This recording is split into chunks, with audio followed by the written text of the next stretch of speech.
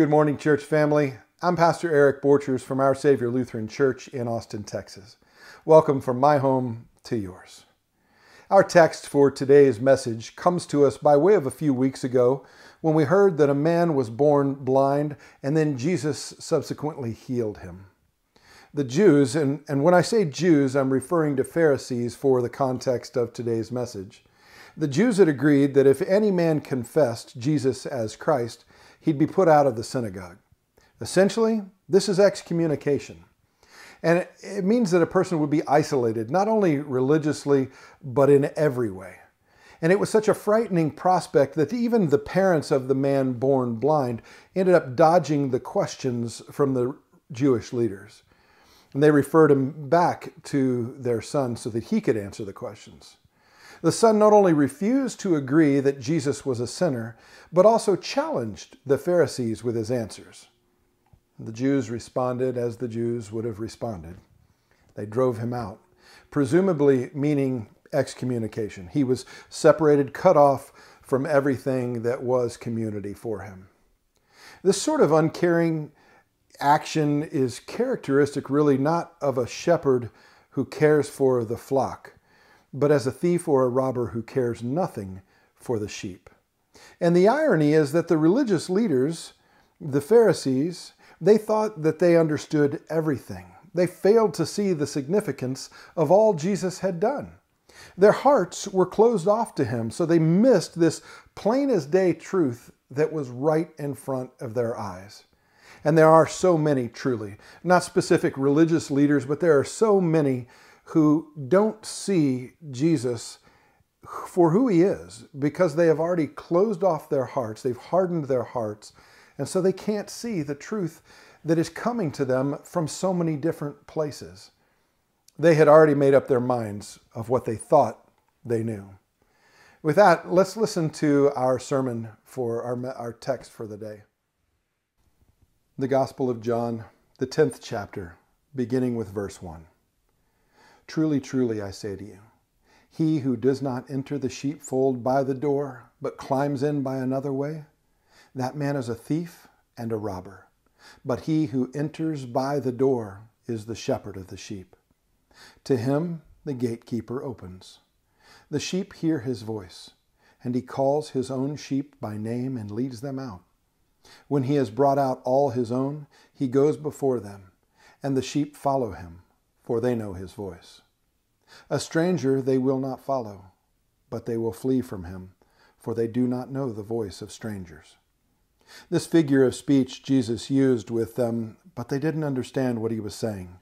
So Jesus again said to them, Truly, truly, I say to you, I am the door of the sheep. All who came before me are thieves and robbers, but the sheep did not listen to them. I am the door. If anyone enters by me, he will be saved, and will go in and out and find pasture. The thief comes only to steal and kill and destroy. I came that they may have life and have it abundantly. This is the gospel of the Lord. Often we refer to our pastors as shepherds. You know, there are plenty of passages that support this. John 21, Acts 20, 1 Peter 5. But John 10 doesn't. It goes in a different direction. Verses 11 through 18 that go a little beyond our gospel reading for the day emphasize the Christological nature of this passage and truly the inappropriateness of applying its imagery to anyone but Christ himself. Let me read verses 11 through 18 of chapter 10. I am the good shepherd. The good shepherd lays down his life for the sheep. He who is a hired hand and not a shepherd, who does not own the sheep, sees the wolf coming and leaves the sheep and flees, and the wolf snatches them and scatters them. He flees because he is a hired hand and cares nothing for the sheep. Jesus said, I am the good shepherd. I know my own, and my own know me, just as the Father knows me, and I know the Father. And I lay down my life for the sheep. And I have other sheep that are not yet of this fold. I must bring them also, and they will listen to my voice. So there will be one flock, one shepherd. For this reason the Father loves me, because I lay my life down that I may take it up again. No one takes it from me, but I lay it down of my own accord. I have the authority to lay it down, and I have the authority to take it up again. This charge I have received from my Father." In verse 1, Jesus begins with the words, "truly, truly." In the Greek, it actually is a word, amen. Amen, amen. You probably can hear it. Amen, amen. This is most certainly true, which is why Jesus says, "Truly, truly, I tell you." The word amen, it expresses a strong affirmation of that which is being said or that which has just been said. The truly, truly occurs 23 times in the Gospel of John, and it's provided with great emphasis. He always seems, Jesus does, to be linking it, using it to link a prior story that has happened to what is about to happen or what he is currently teaching. The prior story in this case, I've already revealed to you, is the man born blind. So this good shepherd teaching grows out of the story where the Pharisees were anything but good shepherds because they weren't caring for the people. Jesus said, "If you come in another way, you're like a thief and a robber." Now, I'm going to take this verse by verse because I think that if you're not familiar with this particular passage, you could easily be distracted by all of the different metaphors that Jesus is using here. But he said, if you come in another way, you're like a thief or a robber. He's basically saying there's only one way in. You'll see that in a moment. This brings to mind really Ezekiel 34, where God rebukes the shepherds of Israel who were feeding themselves before they were taking care of their flocks. God stopped their exploitation, and he took on the role himself as shepherd. Much the same thing happens in Jeremiah 23. And then in the Old Testament, there are a number of references to God as shepherd and to the people as the flock. I want you to look these passages up on your own time, but I give them to you for your edification. Psalm 23:1, that's right in our bulletin for today. Psalm 77:20, 79:13, 80 verse 1, 95 verse 7, 100 verse 3, and Isaiah 40 verse 11. Now, much of Judea is poor, rocky soil, and usually that's better suited for kind of grazing than it is cultivation of crops. So shepherding really was a very common occupation. The collection of wool was important. So shepherds sometimes would work with the same sheep over and over, year after year, so that they could develop a process, so that they could develop a strong relationship with them. After all, the whole point of today is my sheep hear my voice, right?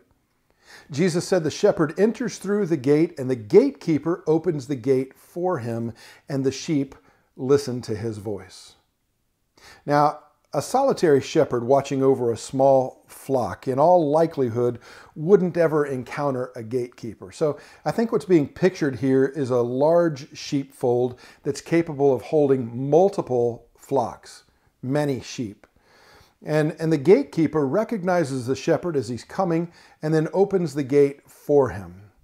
The shepherd would use a distinctive call so that his sheep would recognize him and then they would gather around him. Jesus said, he calls his own sheep by name. Guys, this is important to me because I think what Jesus is saying here is that the relationship is personal. Those words, his own, reflect the very personal nature of the relationship between the shepherd and the sheep. And in that culture, people considered a person's name to be more than just a simple identifier that said this person was different from that person. They believed that something of a person's identity was tied up in the name. And so that name expressed something of the person's essential character. The point of this verse is that the Good Shepherd knows the sheep with a deep, enduring relationship. And it reminds me of the text early on that tells us that he knew our name from the beginning of time. He counted the hairs on our head. And it's also noteworthy to bring up John chapter 20, verse 16, where Mary Magdalene recognizes the risen Christ, but only after he calls her by name. That's pretty cool because it means that there was a personal relationship there. Now, when I was serving as a missionary in Mexico, I helped to tend the livestock of the eldest son and their family that I was staying with. Many of the village farmers had sheep. Each day, all of the farmers, and I'll refer to them in a moment as shepherds, but all of the farmers took their flock to the watering hole, and it seemed like they all sort of converged in the same spot at roughly the same time. And as you might well imagine, the flocks got intermixed. Having grown up working cattle, oftentimes on foot, but I was on a horse here in Mexico, and I was excited for what came next. I was excited because I was ready to cut the flocks apart with my horse, to allow the horse to do that work. But to my surprise, that's not at all what happened. I thought I knew what was coming, but I didn't. Because each shepherd called out. They called out with a whistle, with a clap, with their own unique kind of grunt or sound. And eventually the flocks, after hearing that time and time again, they would back away from the watering hole and they would kind of separate and they would all meander over to their shepherd. And then I recalled watching my grandfather as I was growing up, and he would call the cattle into the pen. He would call them with a very common phrase. I've said it before in a different message. But I'll do it for you here. He'd say, "Come on, suck, suck, suck, suck." I always thought that was a little strange, but then I looked, and there is a Scottish word, sook, S-O-O-K. And so what he was really saying was, "Come on, sook, sook, sook, sook." It's a real word. Look it up. It actually is a Scottish call for cattle or for sheep. Jesus said, "And he leads them out." I think this is pretty neat too, because while they're inside the sheepfold, they have some incredible protection because of the walls. From all that is outside that might harm them, they're protected. But when the shepherd leads them out of the sheepfold, the shepherd is their only protection. And it's the only protection that they would have needed if their shepherd wasn't true shepherd, was truly their protector. Jesus said he goes out before them and they follow him because they know his voice. And Psalm 23 comes to mind here. It brings Psalm 23 into perfect focus, really. You know the words. He leads me beside still waters. He leads me in paths of righteousness for his name's sake. Jesus went out before them. The shepherd went out before them because they know his voice and because he is their protector. See, once the sheep have recognized the shepherd's call and have separated themselves from all the other flocks gathered around, then he leads them out. He takes them out of the sheepfold into the pasture beside the still or the quiet waters. He leads them rather than drives them. He goes ahead of them to ensure the path is safe. And he repeats his call periodically. Again, I can hear my grandfather's call, talking to the sheep as they went along. And they recognize his voice and they follow him. But they won't follow a stranger. No, when a stranger calls out, they're going to flee. They're going to go and scatter in different directions. Why? Because they've learned to trust their shepherd. And that's why they follow. The Pharisees didn't, and they couldn't understand because they thought of themselves as the good shepherds. It would have been nearly impossible for them to imagine that Jesus would portray them as bad shepherds, as thieves or robbers. Since they didn't understand what he said to them the first time, now Jesus changes it up a little bit. He says, "I am the sheep door." He changes the metaphor. A moment ago, he was having the gate open for them and he was the shepherd, but now he's saying, "I am the sheep's door." He was the shepherd, but now he's the gate. The villages around the area that we're talking about usually would have had some pretty large communal sheepfolds with a strong door. But in some places, most likely the places that were out in the wilderness and the wild as they were walking and grazing, and they had to bed down for the night, they would find a rocky outcropping maybe that butted up against the side of a hill or a mountain or a cliff.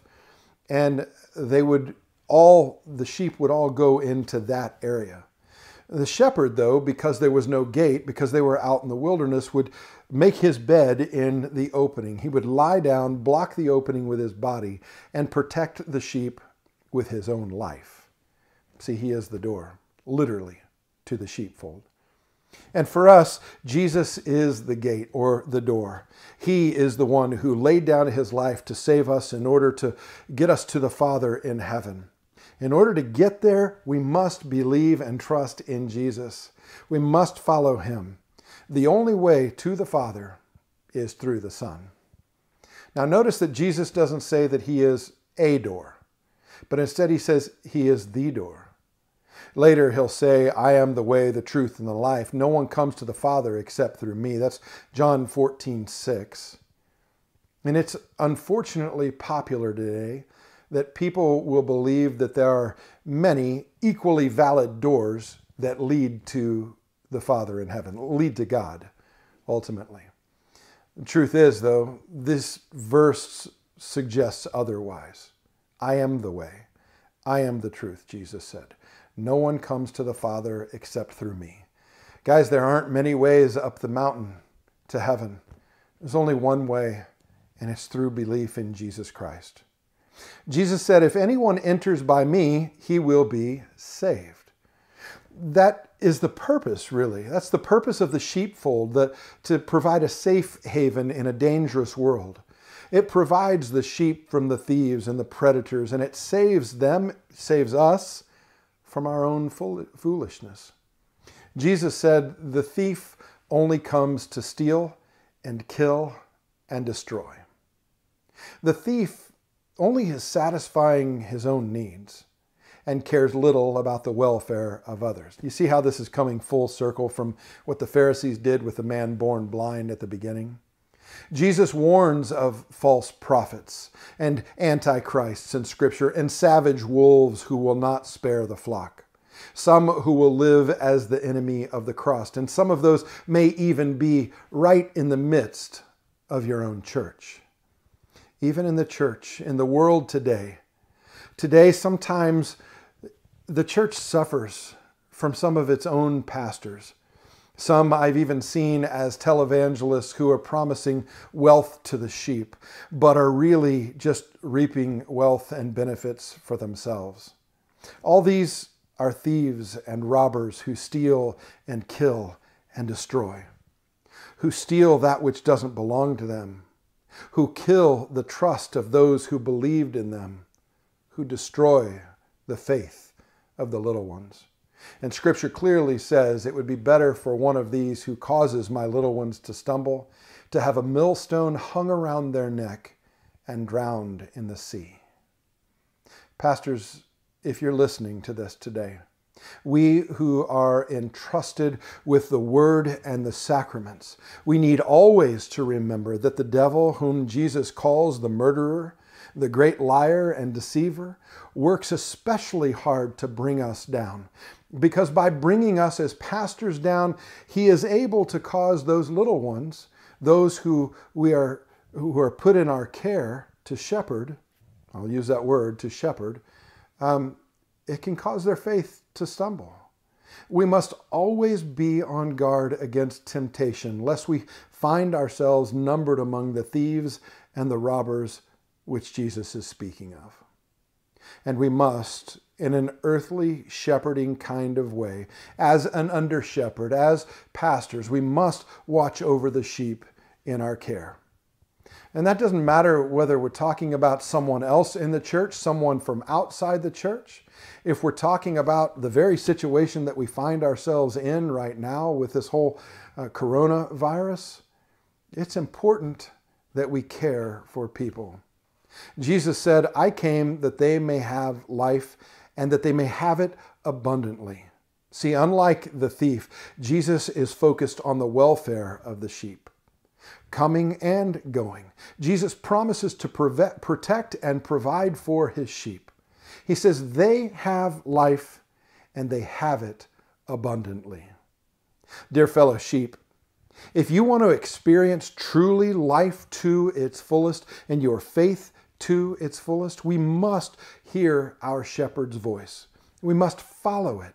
We must live our day-to-day asking questions like, what would Jesus have me do? Who would he have me talk to or interact with? How would he respond to this or that particular circumstantial situation?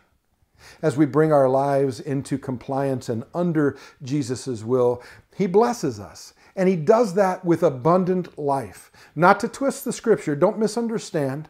It doesn't mean necessarily with abundant life you'll have health or even wealth.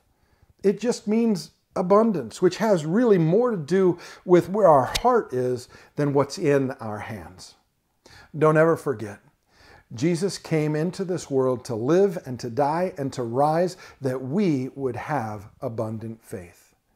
Dear friends, you who follow him, who are listening to this today, you are his forgiven and his redeemed children, both now and forevermore. Amen. Gracious Lord and Heavenly Father, we praise your name. We love you, Lord. We know that you're in charge of all things. Today I ask that you would help us to hear your voice, that you would help us to follow you when we hear it. And I know, Lord, sometimes the way that you speak to us is varying. You speak to us through your word. You speak to us in the quiet of prayer. You speak to us through music. You speak to us through a word spoken in truth and love from a brother or sister. You speak to us, Lord, but you do it all the time. Help us to open our hearts and our ears and our mind, that we might truly follow you and know you. Father, I pray that you would be with all of those who are feeling isolated and alone at this time. It's very important, Lord, that we understand that you haven't left us. And I pray that you would strengthen every one of your children, that you would strengthen every one that you have placed in my care as pastor. I ask, Lord, for your love and mercy to rest on us, for us to all have the peace that passes all understanding. And for us to all be aware that even though we are separated from one another physically right now, spiritually, we are together with one another in you. We bless your name, Lord. We pray for our government, both our federal government, our state government. We pray for those who are making decisions. I pray, Lord, for myself as pastor and the elders working through the process of what happens next for our Savior. I pray, Lord, that you would give us all peace and that you would protect us and guide us with the wisdom that can only come from you.